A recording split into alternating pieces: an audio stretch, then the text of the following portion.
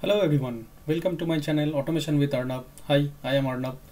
Hope you guys are doing very well. So first of all, I am very sorry for waiting you guys for a long time. So there are some personal issues, that's why I can't make the videos for a long time period. Okay, so now I am back, so you guys will get the videos in a regular interval. Okay, so today's topic is that we will discuss today that about different types of weights in Selenium. Okay, so before going to the topic, so why the weights is required? So this question comes in our mind first, that why these weights are required while we are doing some automation for a web application or a mobile application, this kind of thing. Okay, so what happened actually when you are loading a web page for a web application, so all the elements, not all the elements required some time to load, actually to show in the browser. Okay, so it needs some time. So if we are trying to find or do any operation or try to interact with those elements before it get loaded, so it will throw exception, it throw error actually. So Selenium throw exceptions. So that's why we need some waits. So waits means that we will wait for a certain time or with some conditions, like something like that, based on some conditions or something like that. So based on that one, it will wait. If till that time, if it is not get loaded, it will throw exception. So at least we can give a chance that okay, I am waiting for you. If you are not coming within this time period, okay, so then I will throw this exception or error. Okay, so there are three different types of weights are available in Selenium. That's our implicit wait, explicit wait, and the fluent wait. Okay, so what is implicit waits? So implicit wait is that, what is that? It's used to tell WebDriver to wait for a certain amount of time before it throws a no such element exception. So it's a fixed thing. Okay, we will write in our code a fixed amount of time, so it will wait, it will be applicable for all the elements. Whatever the elements we will do operations for, those elements we will write in our code for, it will be applicable for all those elements. Okay, not like that all the elements are available in the page, not like that. Whatever the elements we will work on for writing our automation script, for all those elements it will be applicable. Okay, and what is explicit wait? Explicit wait is nothing like that. So it is the same kind of thing, but it will wait for a certain conditions. Okay, we will give a condition. So what is the difference that? So implicit will wait, when we will write a code for implicit wait, so it will be applicable for all the elements. But for explicit wait, it will be, we will write the wait thing and all with the conditions, so it will be for a particular element. Okay, that's why we are telling that for a particular condition, certain condition, the driver will wait. Okay, and the last one is that, last type is that the fluent wait. I'll come later this part. Okay, so let's go to the code first, how to write the code. So this is the way we can write the implicit wait. Okay, and if I open the documentation also, this is the documentation. I'll share this link with you guys. Okay, so this is the documentation. Here you can see that how you can write this one. So there is that driver.manage.set timeouts implicit, you have to give the time. These are the milliseconds actually, it's accepted with the millisecond, that's why it's a 10,000 millisecond, means that 10 seconds. So after that, whenever we will write any operations for an element, like find elements for this particular ID or any other thing, so this implicit wait will work applicable for all the elements. Okay, so here also I have given, so for google.com I have used this one. So what I am doing that, if I am doing I'll do something like that, await driver dot find element. Okay, something like that, name q. Okay, if it is find that element, that's fine. If it is not find that element, then what will happen? It will wait for 10 seconds. Okay, if it is not find within 10 seconds, so it will throw exception. Okay, so let's check that one. Okay, so let's run this code.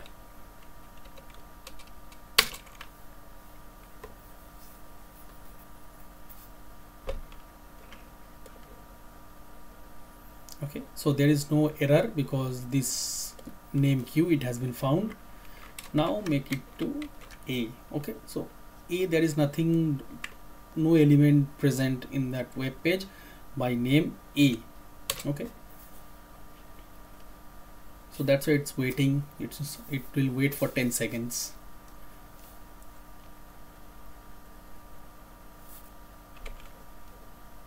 So it waits for 10 seconds, then it throw error that no such element exception. Okay, unable to locate.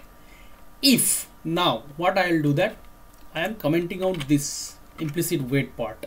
Okay, now I'm running this code again. Immediately it throws that error that no such element. It didn't wait for any time. Okay, so I think now you guys understand that what is implicit wait. Okay, so the wait I have mentioned here, it will be applicable for all the elements. I will do the operations, okay, in my code. Now the part is that the second part is that explicit wait. What is explicit wait? I have mentioned already that. So I have to give the wait, how long it will wait, and a particular conditions. Okay, a certain conditions. So what I have, how you can write this one, there is a, I have shown you guys that how you can write what is the syntax in NodeJS, how you can write the implicit wait. Now this is the time for explicit wait.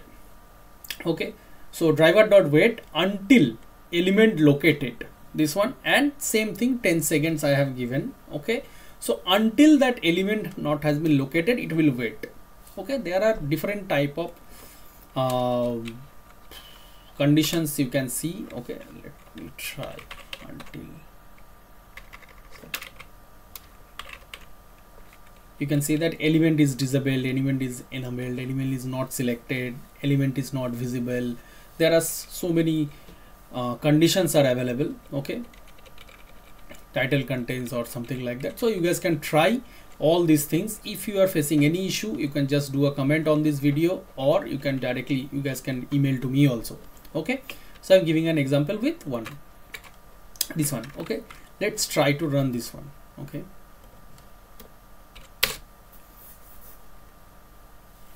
it has been found because there is a element with the name of Q.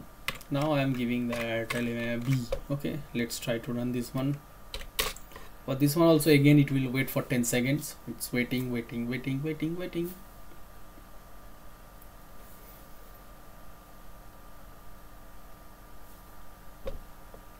Now it has been thrown that error. Okay, so wait for the element to be located. That because I have given a certain conditions, that conditions throw that timeout error, waiting for an element to be located. Okay, that name is B. Okay, a different type of error, you can see that one, as I have mentioned a particular condition. That's why it has given, it throws that error with that conditions details. Okay, so this is explicit wait, and I have shown you guys that there are different type of conditions are available. You guys can try, as I mentioned, that try all those based on your requirement. You have to try the, you have to write the conditions actually. And last one is that fluent wait. What is fluent wait? Fluent wait is nothing but that it's exactly same like explicit wait with two extra thing. Okay, what is the two extra thing? That one message you can give, and that is a polling kind of thing, you can say that. So for this one explicit wait, I have given 10 seconds, so it will wait for exactly 10 seconds. Within 10 seconds, after 10 seconds, it will try to locate the element again. If it is not able to find for that certain condition, it will throw error. But in fluent wait, every 2 seconds I have given that two element. After this one, you can see that timed out after 10 seconds, one, that is a message, and last one is that 2000 millisecond means that 2 seconds. Every 2 seconds it will try to find that element. Okay, polling kind of thing. So every 2 seconds it will check that, okay, if it will not suppose think that here 10 seconds is fine. So for your case, there is a case that the particular element it's required, sometimes it's required 20 seconds to load, sometimes it's required 25 seconds, sometimes it requires 18 seconds, sometimes it requires 15 seconds. So what I have to do, that if you give a condition something like wait time like that 30 seconds, so it will wait for 30 seconds every time.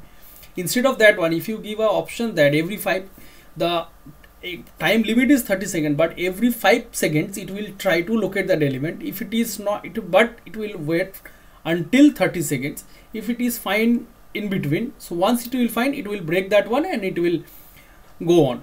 Okay, so that's why it's called a fluent wait. You can find here also. Okay, so what is that? The fluent wait instance defines the maximum amount of time to wait for a condition, as well as the frequency which to check the condition. Okay, so same thing as I have mentioned that one. So it's very useful actually, fluent wait, where I have seen that one in real life examples. Okay, so let's run this code. With A it will not able to find, so but in every 2 seconds it will try to locate that element actually. Okay, and once it will not able to find, so it is throwing this error that I have written that message that timed out after 10 seconds. Okay, so these are the 3 waits are available in the Selenium. Okay, so these are very easy actually. Okay, if you guys have any doubt, any questions, okay, just do a comment on this video. Okay, and I'll try to reply that one. And if you guys like this video, please share with others also, and please do subscribe my channel also for others videos. Okay, and